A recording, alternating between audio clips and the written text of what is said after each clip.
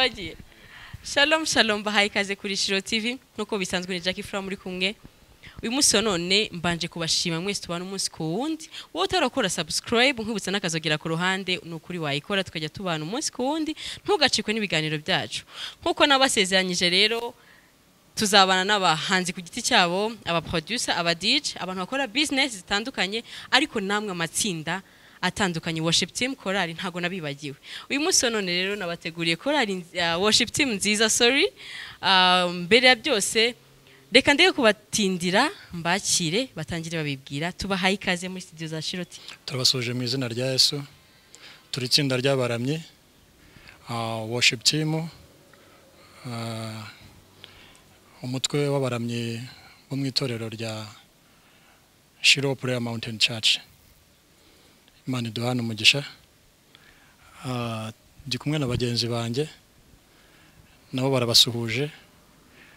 Tunaboneyemo n'umwanya wo gusuhuza na bagenzi bacu nabo badukurikiranye bose.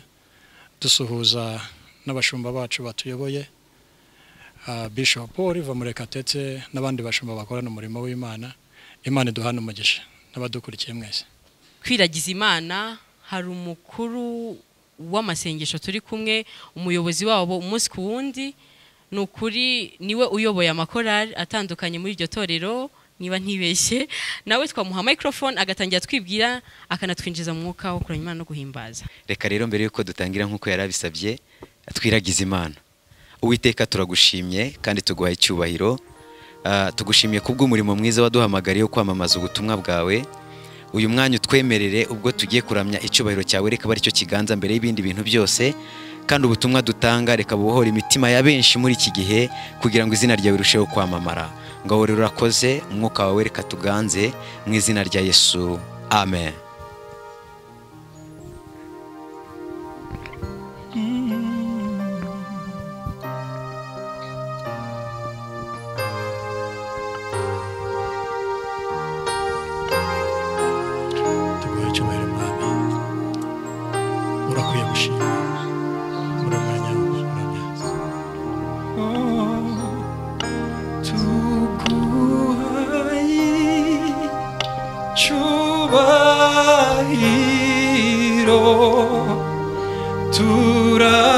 Turaguhimbaza ukwiriye gushimwa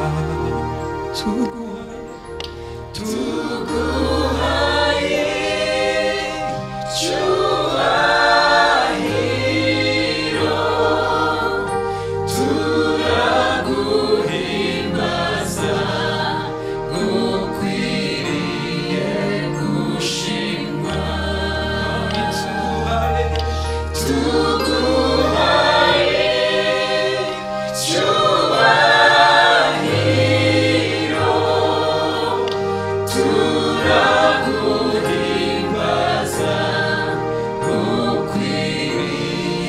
gushimwa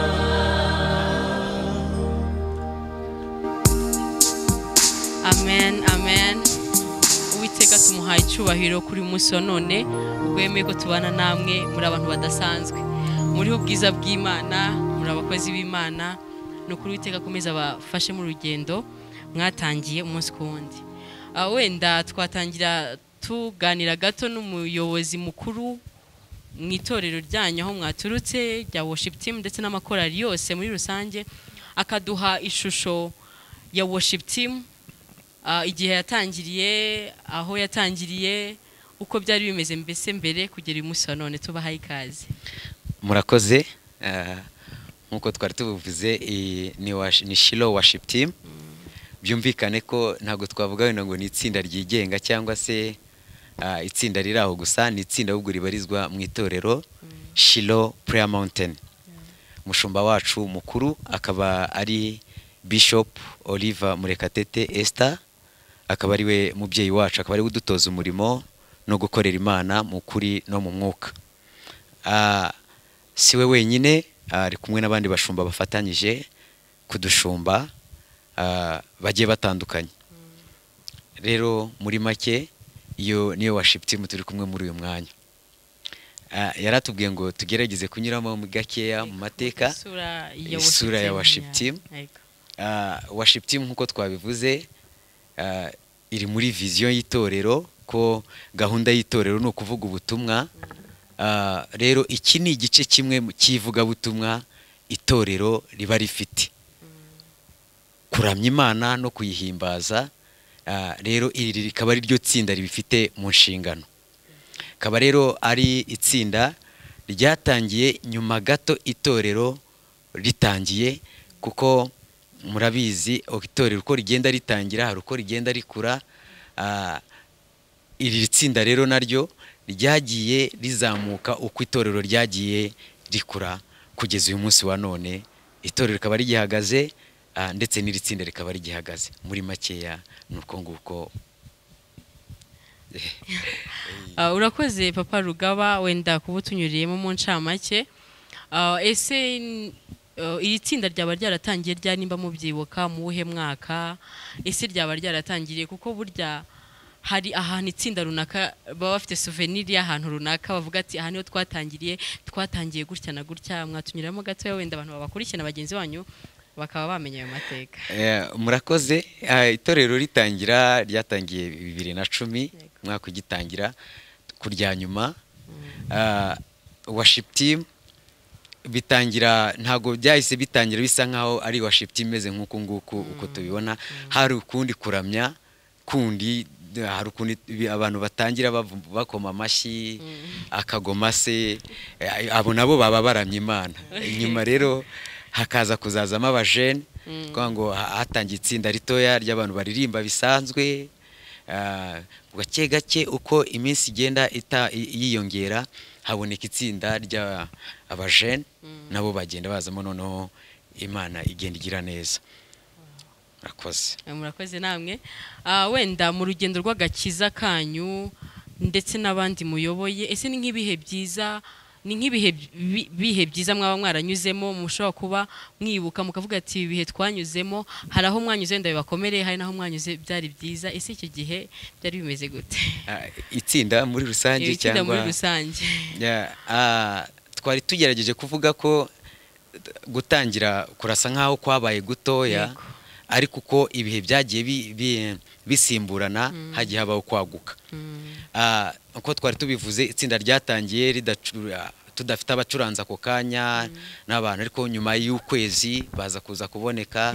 Uko bigenda iminsi haza kuboneka noneho abantu babikora mu buryo bunoze.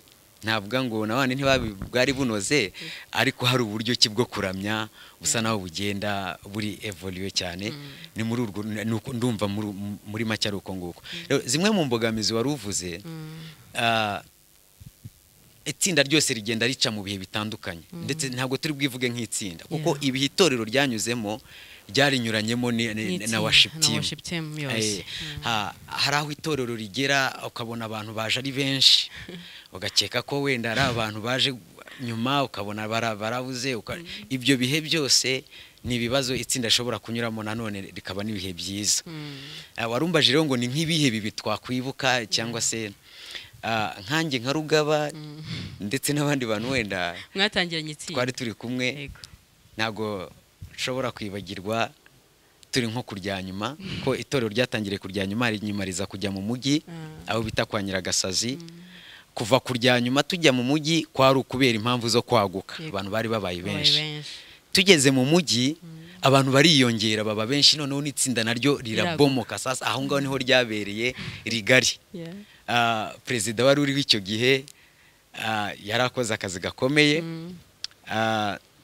Itsinda biba riragutse, abantu babaye benshi. Nyuma ibihe bibi twahuye nabyo n'ukuntu twavuye hariya mu mujyi, byabaye ibihe nabyo bitari byiza. Dusubira nanone kurya nyuma, tuhageze bigaragara ko duhubanganye. Abaririmbyi baragabanuka, bamwe basohoka mu itorero baragenda, ubwo sibo bonyine n'abantu muri rusange. Ariko kubera ko SHILOH ari umugambi w'Imana na worship team ni umugambi w'Imana, turakomeza kurya nyuma dukora umurimo. Mu bihe nabwo bisa naho bigoye, ndabyibuka nanone basenya kurya nyuma aho twasengeraga, rimwe na rimwe tugasengerana mu ivumbi. Tuza kuhava nabwo bisa nkaho bitaturyoheye, twimukiranya kwihangana aho tuhageze nabwo na babandi nabo basa naho bacumbagiye hasigara abantu bake murumva intege birumvikana izo nzira zose asa n'abacitse intege aho kwa Nyabugogo kwa Mutangana niho twari turi Imana tuhageze naho irongera hatwagurira ku mugambi w'Imana aho uca hose muri byavuze ngo nyura mu misozi nyura mu mataba ariko hose niko mbona ukuboko kw'Imana ariko nubwo ukuboko kw'Imana tukubona haba haruhije umutima muri make murumva ko hari ibihe byo kuruwe umutima narishatse kuvuga ibihe bibi ariko hari n'ibihe byiza ibihe byiza byaturyoye nka worship team iyo tubivuze tukibuka isengerwa ry'umushumba wacu ryaraturyoheye ryabaye bimwe mu bihe byiza byaturyoheye bisengerwa ry'abashumba mu itorero ryacu byaraturyoheye birasa nkaho wenda mbihereye hafi ariko ndakomeza ngenda n'inyuma hari ibindi bihe gusohora album yacu ya mbere yitwaga Ndashaka Imana ni album ya mbere twakoze iyi worship team ifite album yego imwe iriho indirimbo 9 album yose yitwa Ndashaka Imana ibyo bihe byari bituryoheye cyane umushumba yakomeje kutuguyaguya muri iyo minsi turi Nyabugogo tugira Imana itsinda rirongera rigira imbaraga Imana iratugenderera turi mu masengesho iratubwira ngo ndashaka ko musohora indirimbo ubutumwa bwanyu bukajya ku mugaragaro wenda papa Rugaba gatatu guce mu ijambo tujye twumvishe ko iryo tsinda byaravuzwe ahantu henshi mu maradiyo atandukanye mu bitangazamakuru bitandukanye ko worship team yo muri Shilo igiye ku launchinga album ese waduha ishusho wenda nk'abantu icyo gihe batari bahari hari n'abashyashya wenda baje mu itsinda nyuma icyo gihe launch yanyu yari imeze gute ese nyuma y'iyo launch murumva mufite audio indirimbo za audio ese muteganya kuba mwakora video y'izo ndirimbo urakoze cyane Flower icyo navuga wenda dusubiye inyuma gato kugira ngo tuze kugusubiza neza Imana itubwira ibyo bintu nta byiringiro twari dufite ariko dufite ikintu buriya twagize amahirwe dufite umushumba utwigisha ikintu cyitwa kwizera no kudacika intege Imana itubwira twebwe nkatwe twashatse gucika intege kuko icyo gihe twari mu masengesho ariko twibuka amagambo umushumba buri gihe aratubwira ko tudakwiriye gucika intege nawe yatubera urugero rwiza kuko hari ibintu byinshi byari bikwiriye kumuca intege twagiye tubona ko atacitse intege itubwira gutyo nta mafaranga twari dufite ajya muri studio nta n'indirimbo zanditse zari zihari ubwo rero twaravuze ngo kuko ari wowe ubivuze reka tubyemere idukorera igitangaza turi muri repetition umugoroba umwe umucuranzi afashe piano hamanuka indirimbo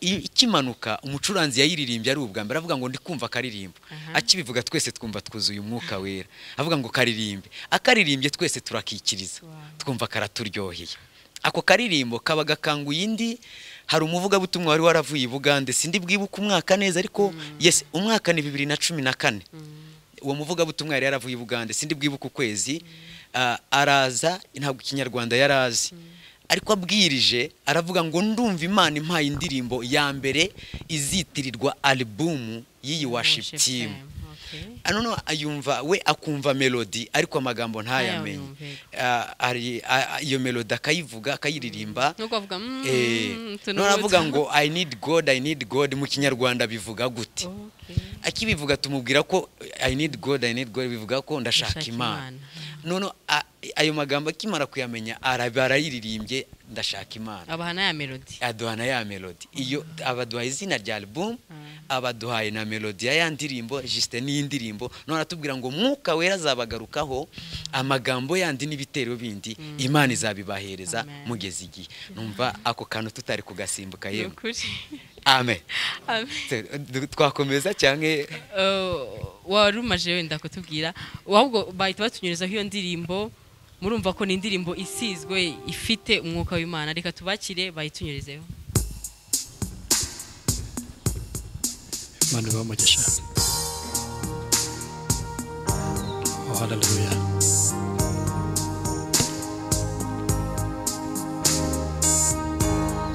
turacyashaka Imana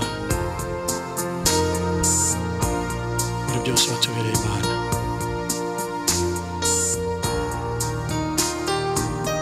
uracyari Imana yo kwizerwa no kwizigirwa turagushaka Mwami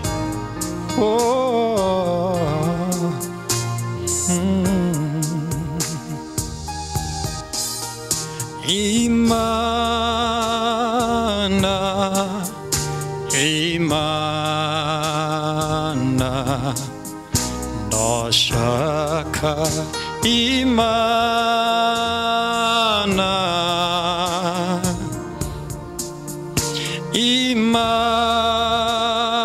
Imana, Imana,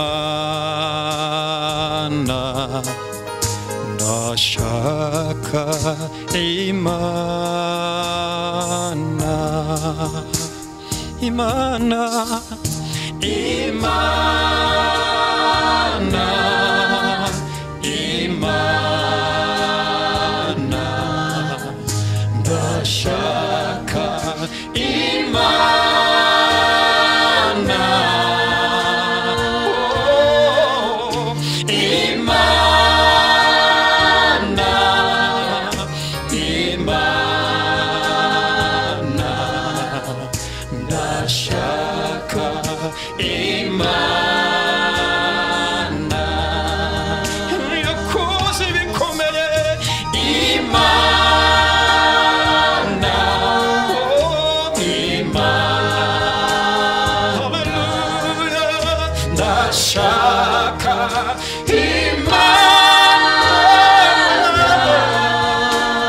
Imana, Imana, Imana, ndashaka Imana, Imana, Imana,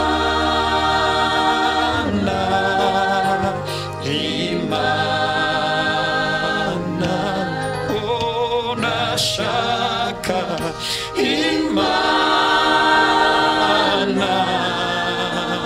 ubushake bwawe, Imana, Imana, ndashaka Imana,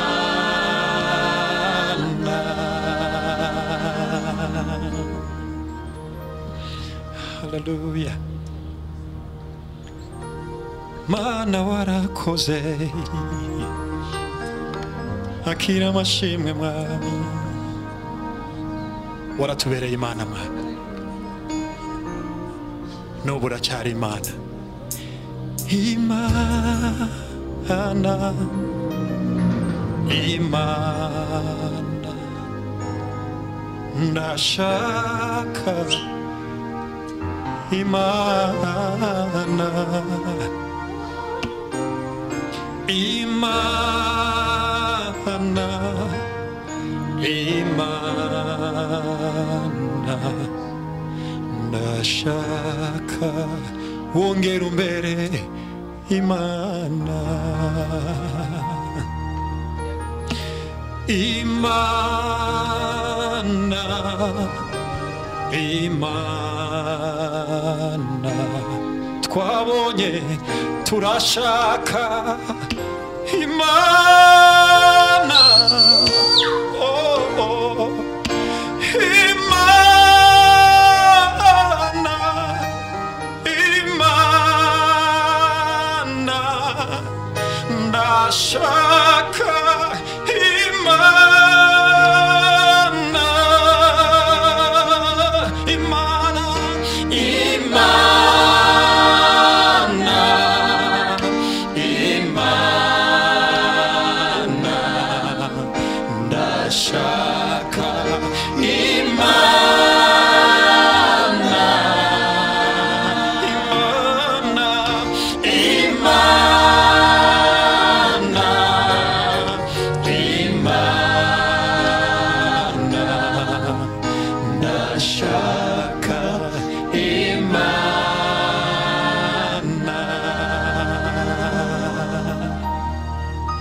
Wow, Imana ibaha umugisha, mufite indirimbo nziza cyane rwose. Twese turashaka Imana, nawe dukurikira urashaka Imana muri ibi bihe bitoroshye turimo byose. Wenda ise ko mufite indirimbo nziza zaba ziba kuri Coration, hari umushaka kumva indirimbo akumva arayikunze, akumva yajya yishimira kumva ahamagaye umuntu akayumva. Ese ziba muri Coration? Indirimbo zacu ziba kuri Coration. Wow. Gusa baraza kunyihanganira, wenda ntabwo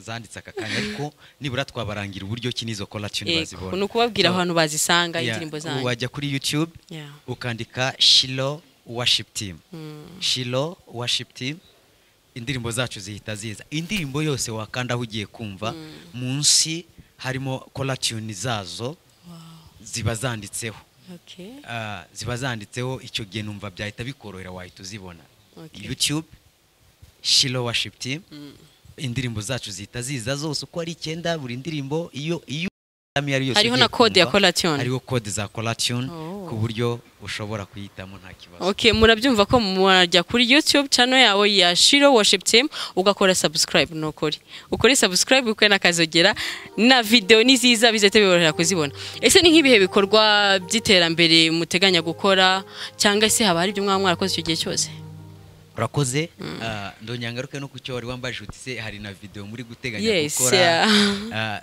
izi ndirimbo ni 9 hari gutegurwa video zazo bitarambiranye nuko turi mu bihe wenda byizi covid cyangwa na twese bikaba bisa naho bitugoye ntago byoroshye ariko izo video ndumva ko zirimo zirategurwa rwose igihe nikigera tuzazibamurikira nta kibazo rero imishinga y'iterambere ya sindi buvuge ngo twari dufite projet ni ariko mu yandi magambo hariho no kuba hari development ihuriweho nk'itsinda ariko hakabaho n'uburyo bwo kubakana hagati muri twe nko ikintu cyo kuvuga ngo itsinda iterambere ry'itsinda cyangwa projet runaka twari duhuriyeho ya mbere yari ugukorera Imana tukaba tunabikomeje ariko dufite uburyo ki bunanakomeje no kugeza n'uyu munsi bwo gufashanya taboro mu iterambere ry'umuntu ku giti cye tukubakana hagati muri twebwe noneho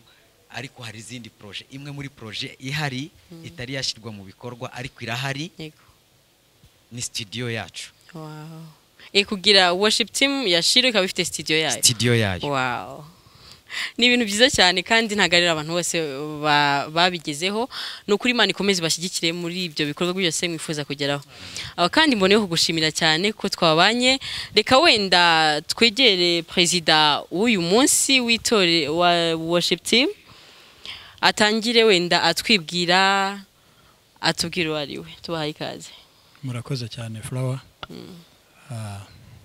twabanza gushimira SHILOH TV amazina yanjye nitwa Niyonshuti Abubakar w'Imana yahinduriye izina ubu akaba yitwa Samuel Samuel Sam amen uyu munsi none uri president wa worship team ese worship team ubona ihagaze gute muri ibi bihe bitewe naho wayisanze naho kugera uyu munsi none mu bihe bitambutse tuyoboye itsinda haraho Imana irigejeje aho ryavuyeho twabyumvise ariko aho Imana itugejeje nk'itsinda ry'abaramyi bo muri SHILOH Prayer Mountain Church umubare wariyongereye kandi muri uwo mubare Imana ituzanira abanyempano haba muri muziki mu bacuranzi haba mu kuramya no guhimbaza Imana aba worship leader ndetse itsinda muri rusange ubu ngubu turi umubare munini cyane w'abantu bamaze kugera wenda mu kigereranyo cy'abantu 70 n'abandi barengaho gakeya umunsi none se waba yifuje akaba yumvisha amajwi meza mufite akumva yifuje kujya muri worship team ese ni karibu muramwakira cyangwa mwarafunze imiryango mwabaye mwegetseho ntabwo turafunga imiryango ni ikaze kubera ko turabaramye bafite intego yo kuramya Imana ku isi yose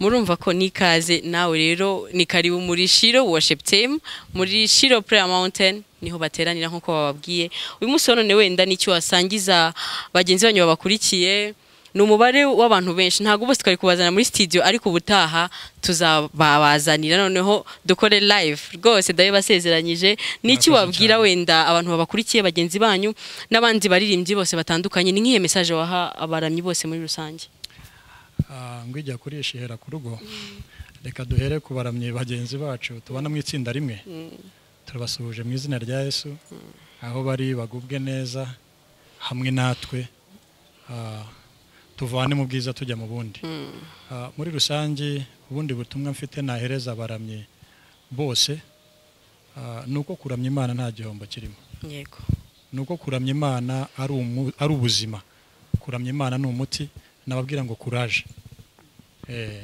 duhura n'inzitizi nyinshi duhura n'ibitero byinshi ariko umugabo dushigikiye nawe tuba hafi cyane amen nabifuriza kudacika intege nabifuriza gukomeza gusengera impano zabo no kuzikoresha cyane ubundi Imana irakomeza kubashyigikira nk'umuyobozi w'itsinda ese wifuza ko mwagera ku ruhe rwego nk'itsinda uyoboye nk'umuyobozi wabo wumva wifuza ko iri tsinda uri mu munsi wa none ufite andi matsinda wabanjemo ufite abandi benshi bagiyobora ariko urumva worship team ya Shilo wifuza ko bajya ku ruhe rwego worship team ya Shilo mu cyifuzo cyanjye ndetse bimwe twarabitangiye nuko buri muramyi mu iryo tsinda nawe mbere na mbere yabanza kugira n'ibihangano bye tukabitsinda ryagutse ry'abasore inkumi abagabo abagore bateye imbere mu mpano zabo hanyuma ikindi nabifuriza cyangwa ikindi dusengera buri gihe ni ukugira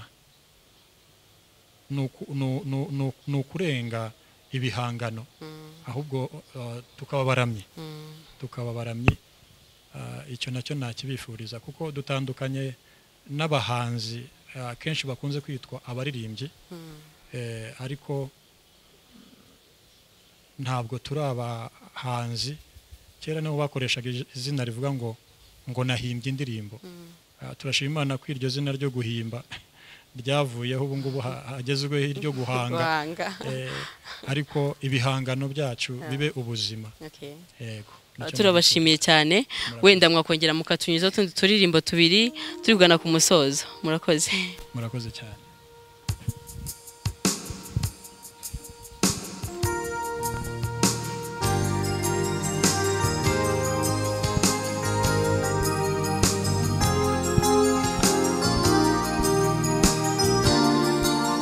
ayo ni amazina y'Imana yawe Elohim Elshadai n'ayandi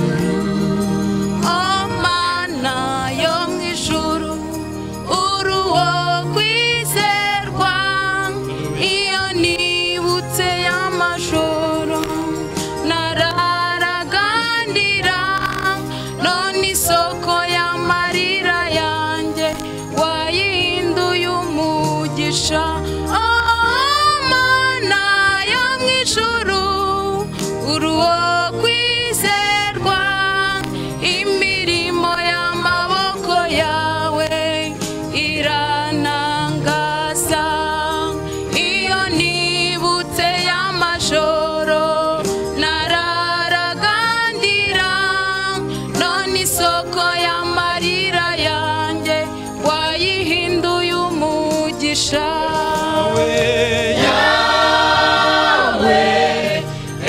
Elohim we Mana inyembaraga reka tukuramye umvise gusenga kwanjye mu gihe cy'umubabaro waruhuye umutima wanjye ushyirwe hejuru waruhuye umutima wanjye ushyirwe hejuru. Haleluya.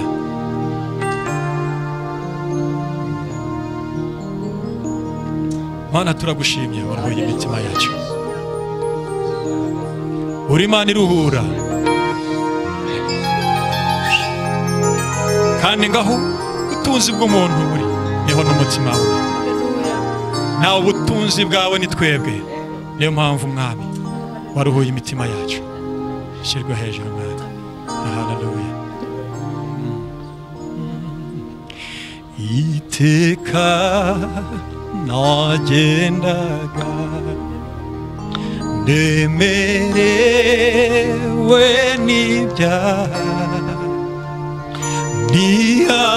ntihagire ikibasha kumara umubabaro. Iteka nagendaga ndemerewe n'ibyaha, ntihagire ikibasha kumara umubabaro. Ndashima umusaraba wa Yesu, ndashima yamva nziza, ariko cyane cyane ndashima umwami Yesu, ndashima umusaraba wa Yesu, ndashima yamva nziza,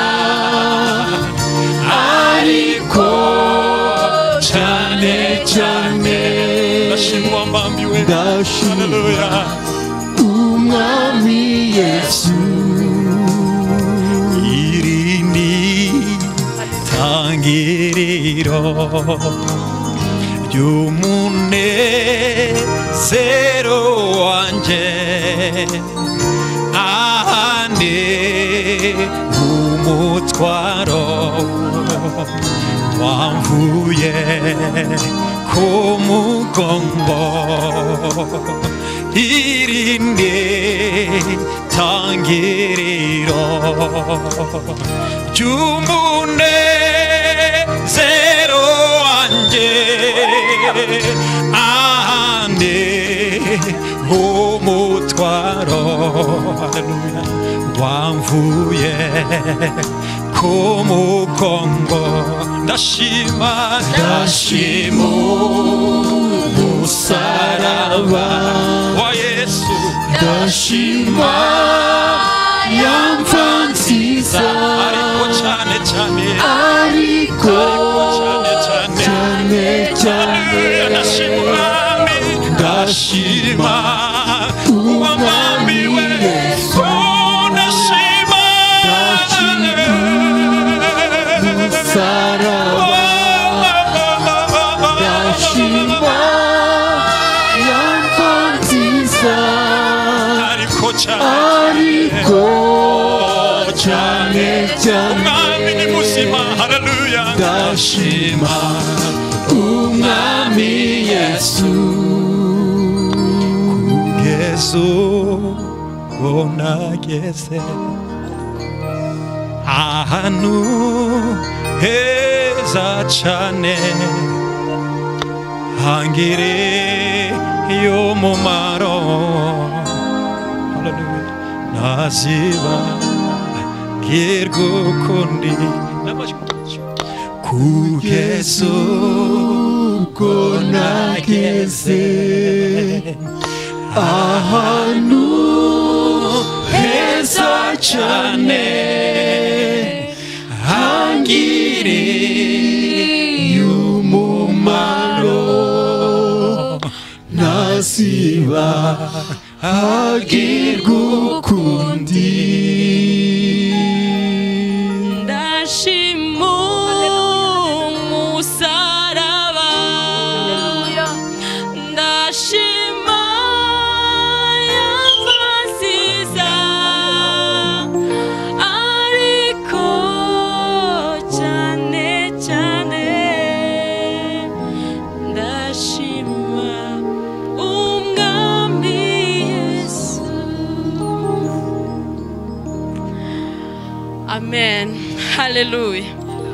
Nukuri turashima. Amaraso ya Yesu yamenye ku musaraba igorigota akaducungura. Akadukura hahandi twari turi habi. Habi hababaje hateye ubwoba. Iyo tuba tukiri uyu munsi none ntago byari kuba bikimeze neza. Nukuri ndabashimiye Shiloh Worship Team. Imana yo mwijuru bahumugisha ku mwanya mwiza twagiranye. Namwe mwese nongeye kubakangurira ngo Worship Team aho iri hose. Urajya kuri commentaire hasi wandikeho uduhe orientation y'ahantu herereye ndetse na nimero de telefone murazibona muduhamagare tubana umusikundi ari korali ari Worship Team ndetse namwe mwese abahanzi n'abandi bose dukorana umusikundi ndabashimiye.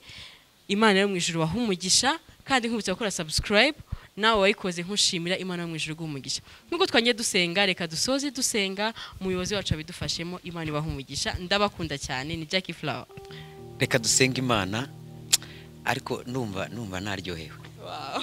Twongere tuvuge ngo turashima umusaraba. Turashima umusaraba. Tushima umusaraba uhindura izina umuntu yitwaga Abubakar agahinduka Samuel. Akitwa Samuel. Dushimye urukundo rwawe rutangaje. Tugushimiye no kwemera ko dutambutse ubu butumwa. Dusaba kugira ngo buherekezwe n'imbaraga za Mwuka Wera. Kugira ngo zibohore imitima y'abantu benshi muri iki gihe. Kandi kugira ngo izina ryawe rirusheho gushyirwa hejuru. Kugira ngo urusheho no gukomeza itorero ryawe n'umujakazi wawe mwami Bishop waduhaye. Kandi n'itsinda ryacu n'ubundi urusheho kuryagura. Ngaho rero ukomeze kubana na Shiloh TV ndetse n'abaramyi bose muri rusange. Dusabye twizeye izina ryawe Yesu urakoze. Amen.